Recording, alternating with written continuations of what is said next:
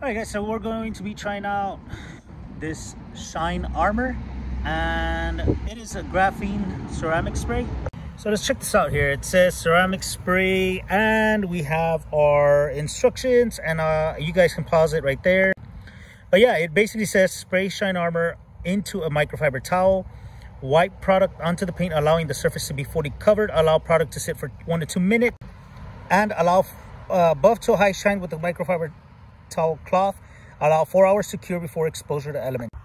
So I think it could be done. So what we're going to do is we're going to only do half of this trunk hood, sorry. So I'm going to do this side of the hood, and that side will be without the graphene ceramic spray, and we're gonna, this will be our half, this line right here of the car. Let me show you. So this line, we will do this side graphene, on this side no product on this side. So the car's been washed. I washed it and we decontaminated everything, all that good stuff. So let's go ahead and try this out. Okay, so we're gonna go ahead and do this. Go ahead and spray a good amount here.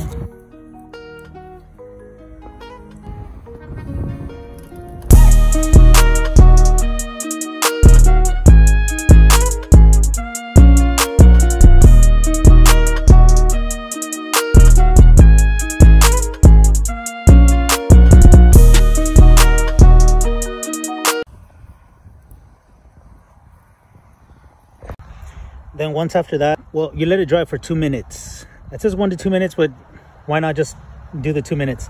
I will tell you this though, it does look a lot glossier. So check that out.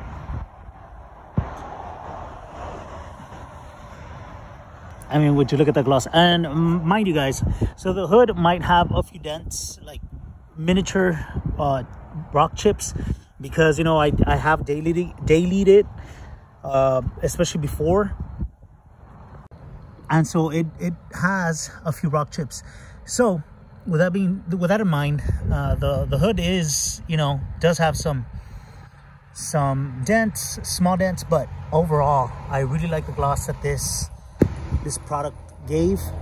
So now it says 1 to 2 minutes to let it sit. Now you can go ahead and buff to, you know, to give it that shine, buff it off. And then basically after that, you let it cure for 4 hours. And so let's go ahead and do that.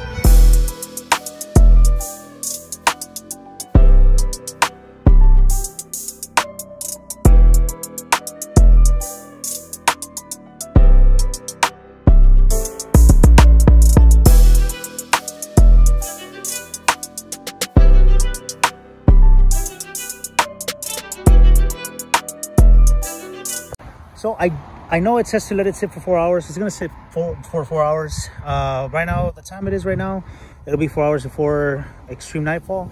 So it should be enough time to cure. Now I do want to go ahead and say this, that I'm going to try it right here, like right here. I'm gonna drop some water and see what it does.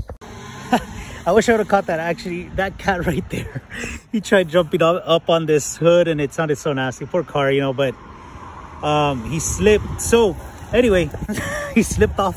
That's how glossy the. Let me see if I can get him to get up there. Oh yeah, he won't go. But that, I mean, hey, graphene works. That was funny. Okay, so what I do want to try is, where should I try it? Maybe I should try it up here because it's like less slanted, and that way it could be kind of like a fair comparison. So let's go ahead and do this. Check that out. Wow, it sheeted off the water. Now let's try the side that it doesn't have any covering on it. So I threw a lot of water and it's still kind of stagnant. I mean, it ran off, but not as much as this one. So check it out.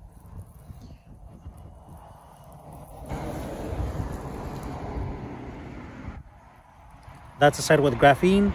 This is the side without graphene. And I gotta say, I'm very impressed with this product. You see this side has the water still like that, and this side is basically non-existent. So check that out. So I want to point out another thing too as well, is this right here is very difficult to dry. See that? That's difficult to dry. And over here we have this over here, and it's very simple. It comes right off. It doesn't stick around as much as on this side. Oh, kitty.